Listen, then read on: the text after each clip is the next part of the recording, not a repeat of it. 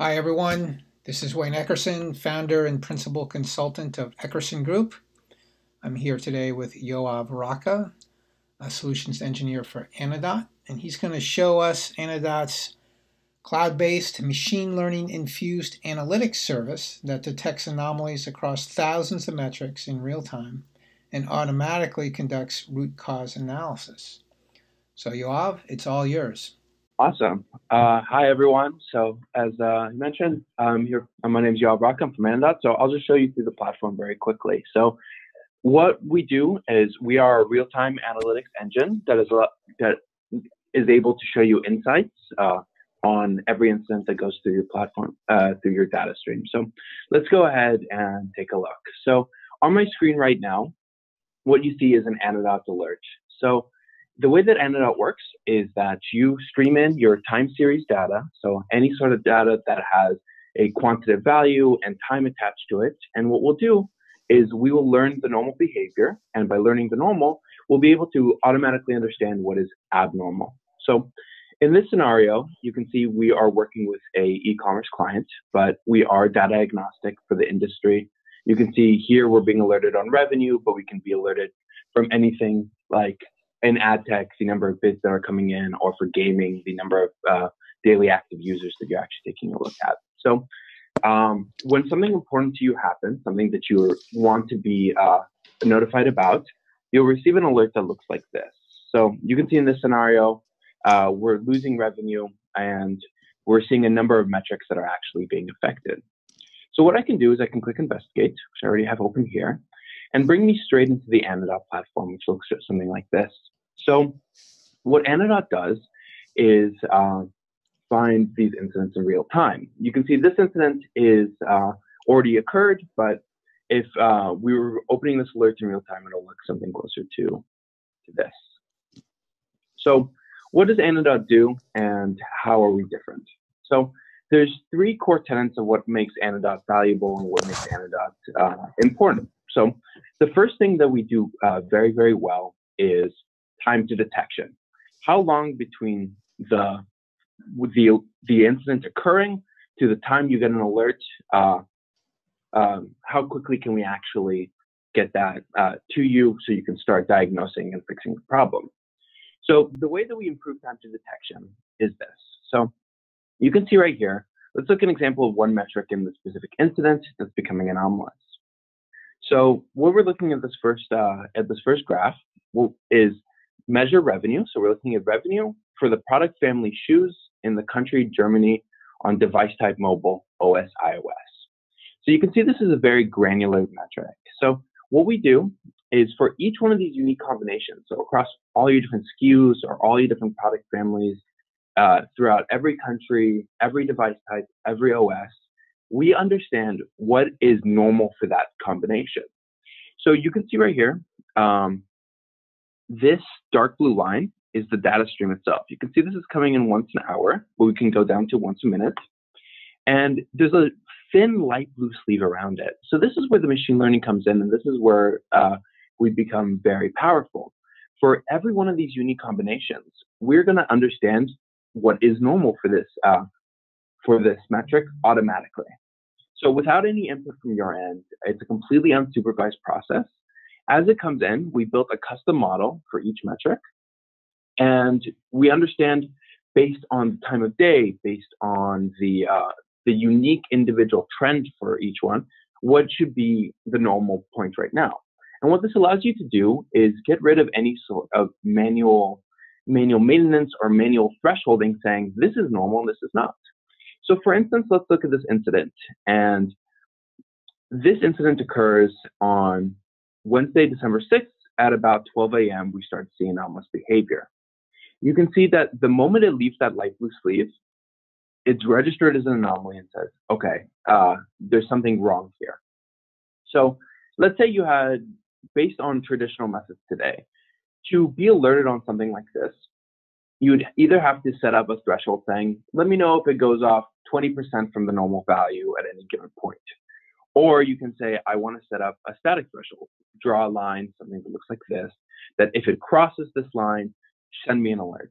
But the problem with this is that If you set it at the bottom level for the night, you're not going to get an alert. You're not going to get an alert because it simply doesn't go below what is the lowest value. It is incorrect for the time of day, but it is not lower than the lowest it can be normally. If you set a percentage, it can take a very long time for it to actually deviate to that extreme of a percentage.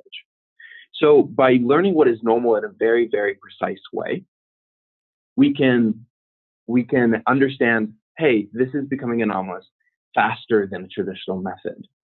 The second thing this really saves you on is scale. So today, to do these thresholding, to do this manual thresholding, it's impossible to do it on every single combination that you have. If you think of a traditional dashboard, or to think of a traditional or any sort of monitoring tool, to actually put a threshold on every single individual unique combination will take a team of analysts. It will be very, very noisy because you're constantly adjusting that threshold as your business grows. It will be a very monumentous task. So how does Anodot deal with scale? So basically for every one of these combinations that are coming in, we will automatically do this sort of analysis. So you can see here, in this particular incident, we had 72 metrics that became anomalous.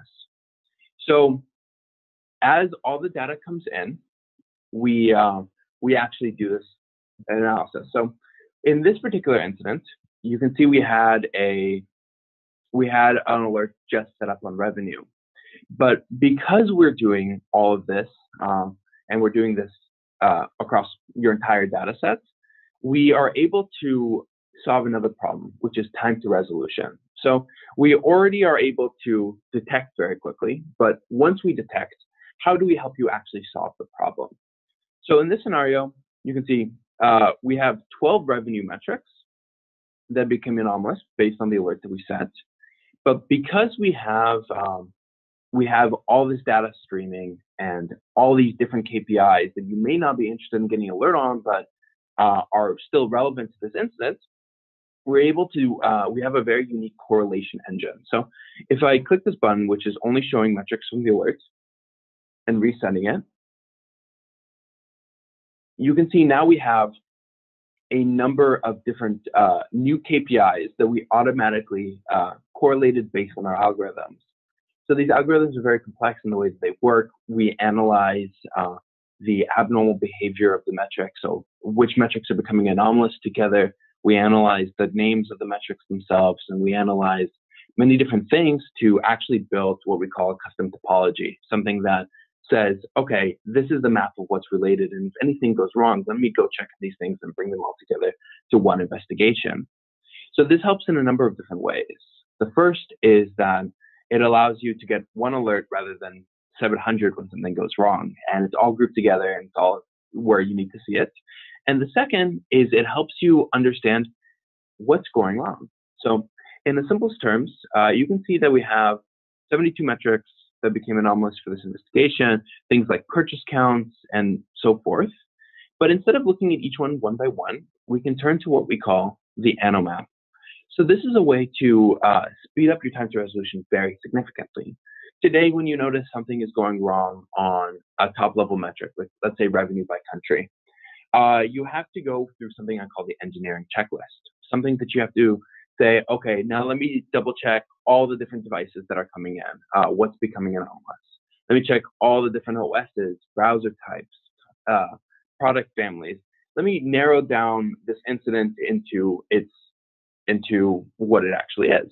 But with Anodot, we flip the script. So you send everything at the bottom level, and we're able to do that checklisting for you. We're able to do that investigation work and say, right here, you can see for purchase counts, for instance, we are seeing the darker the color, the more prevalent it is in the instance. So you can see right here, for country, we're seeing this anomaly happen in all countries. For product family, the same. But we're only seeing this on mobile iOS. So immediately we just understand, okay, within seconds we say, oh, we got an alert. It looks like it's focused primarily on iPhones.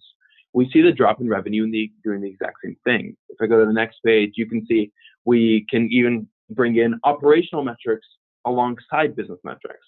HTTP errors, payment API failure counts, again, only happening on iOS and only happening on mobile devices. So immediately we know there's a problem with iPhones.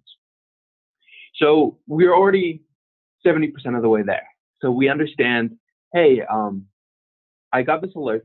It came in within the first minute, 2 minutes that it occurred. Now let me go ahead and check where it's occurring. Okay, it's occurring on iPhones. What could I have done to cause this problem with iPhones?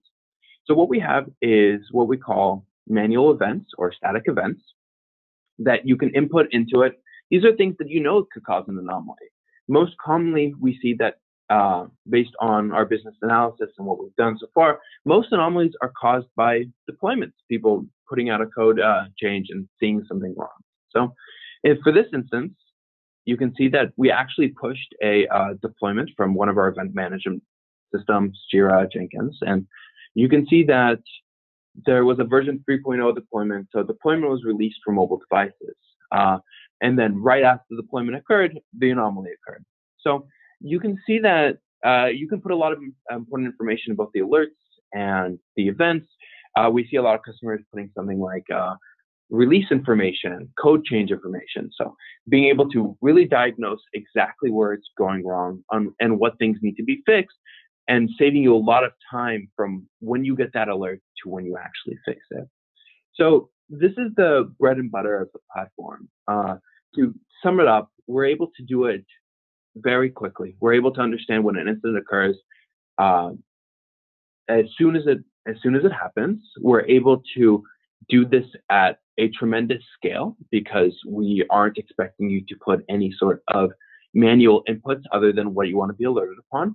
And we're able to speed up the time to resolution that when an incident occurs, how fast can I actually find the problem and diagnose it and start deploying the correct teams to fix the issue, put out a hot fix, and actually get your tool, your business back on track. Hey, you'll have a great demo, very powerful. One question, to do all these correlations with these other metrics and events, is that all done kind of automatically? You just kind of throw it into the stew and it finds the correlations itself, or do you have to set that up? It's completely unsupervised. So the system works automatically, no user input as far as correlation goes. Listen, thanks for the demo, and I'm sure our audience will want to look into this tool in more detail. Great, thank you.